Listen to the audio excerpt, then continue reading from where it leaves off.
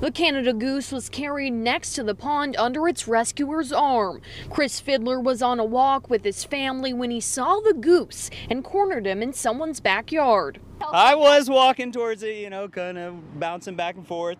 Had my little 7-year-old here going to the right, to the left. Fiddler says once he finally wrapped his arms around it and started petting it, it calmed down. Add it to my resume.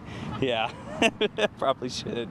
Game Warden Vincent Mises III cut some of the arrow off so the goose wouldn't get hurt when he put it in the pet carrier.